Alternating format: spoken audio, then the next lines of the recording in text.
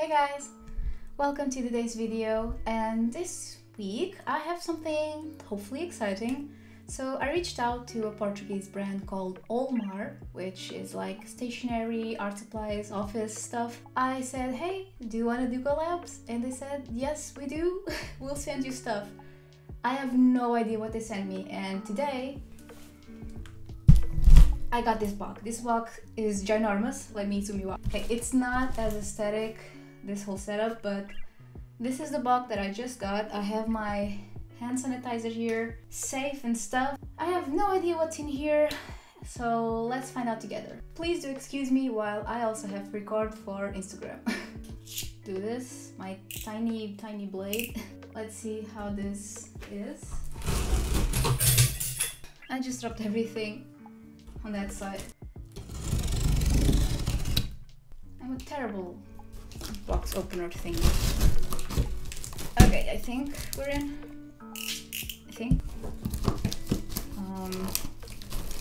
Help.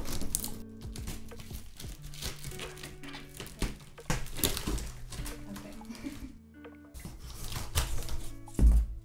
Wow. Got a bunch of stuff. So I really did not have no idea what's in here. Okay, so let's start with this. I kind of had an idea they would send me this because it's their only like watercolor thing, and I used to have this set. So it's the Cotman watercolor set. It's not bad, it's actually quite good for a beginner.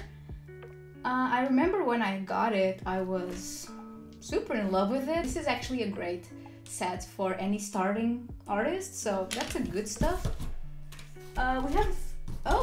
We have a mechanical pencil. I like mechanical pencils. What are you? It's a Figel Rack Pick Click. Ooh, I like you. It's an interesting shape. It's a cool one. I'm digging it. This is really exciting. Oh, we have one of these. I used to really be obsessed with this stuff. This is like watercolor graphite. I used to use it in school. It was pretty interesting. So you basically water this, and this is like graphite. I might actually play with this. I mean, I am going to try and play with this all. Since, like I said, I really had no idea what was in here, so I don't know what I'm gonna do with it. If I'm just going to do an unboxing, I'm going to try and do like a video of using all of this, because it's quite a lot of stuff in here. Okay, we have one brush, and I think all of these others were supposed to be in here. They did let me know they were gonna send me brushes, which I really appreciate because I am a destroyer of brushes. I have no idea what's in. I imagine paper underneath this, but it's not letting me get to the brushes from here. Okay, cool. We have. Let me get this one out because I assumed they were all together and all of these just escaped. So we have the Van Gogh brand, and there's a 2406, which is a pretty good selection, for me at least. I don't know if you can see all of this. So these are all watercolor brushes, and these seem pretty cool. I'm always happy to get new brushes because I destroy all of mine. Then we have Ecoline primary set. I used to have, I believe I had all of these. I used to have these, and I never actually had the blender because I would just blend them with water. So the blending might be cool. But yeah, these are pretty nice. I just never really used them, but they're pretty fun as well. Then we have acrylics, which it's always fun, even though I suck at acrylics, but it's always fun. And should I have a blue one? Because it's weird to not have a blue one. But we have primary yellow, primary magenta, and zinc white, which actually a pretty cool color palette if I want to go all warm. And these are pretty hefty tube sizes, so that is awesome. Okay, what else do we have in here? Stay. What are you? Art graph. Oh, in blue? Portuguese Pencil Factory. Oh, this is cool. I never seen this. I've seen this one in stores, but I never really tried it. I think it's like the same as that one, like graphite thing but blue. I think I have to check all of these because some of these I never really knew, and I was supposed to film all this. What are you? SMLT. I have no idea what you are. What are you? What? What are you? Seems like paper. I'm gonna leave you to the end because I have no idea what you are. What's this? Star pad watercolor. Ooh, watercolor paper. Oh my god, there's more stuff here. Ooh. Oh, it's been so long since I used one of these. It's a graphite stick. It's been so long, since university, I think, since I used these. These are pretty much like staple supplies that you use in art schools here in Portugal, so it's pretty interesting to be back to seeing these because I used to use these back at school. It's pretty interesting to see this. Okay, so here we have a big ass pad. Oh, same brand from that envelope. Star Pod watercolor paper. 240 GSM. Cold press. Acid free. The texture. Let me show you. It's big paper. The texture is interesting, but it's thick. It's a thick boy. It's interesting texture. Can you even see that? Be interesting. It's a big pad. It's super big. What are you? Okay, that's the end of it. Drawing pad. Drawing spiral pad. 160 GSM. Fine paper. Yeah, it's cool.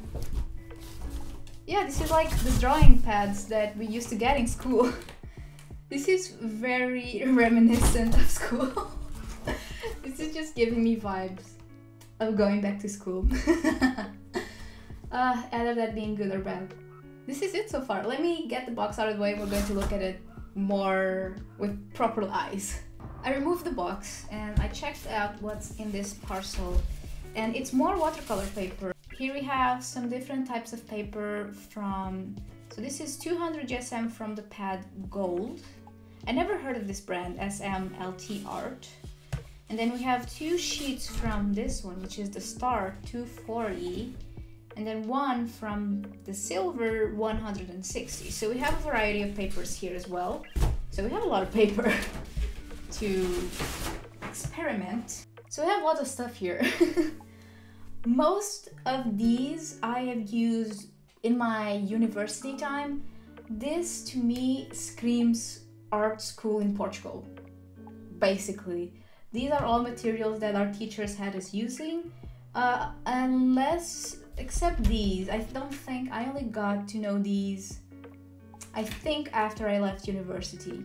But the art graph, for example, oof, my teachers used to love these, but I did not use it in blue, which I'm pretty excited to try since it's like Portuguese pencil factory. This might actually be a pretty color. Amsterdam acrylic, it's pretty basic, it's a pretty cool and reliable brand. I used it in the paintings I did prior, but it's pretty cool and they're very hefty tubes, so that's pretty nice.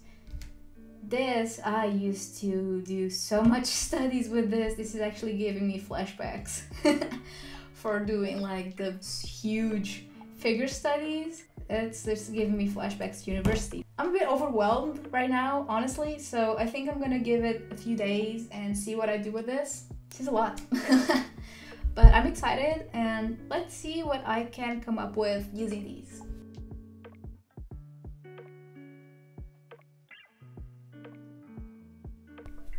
Hey guys!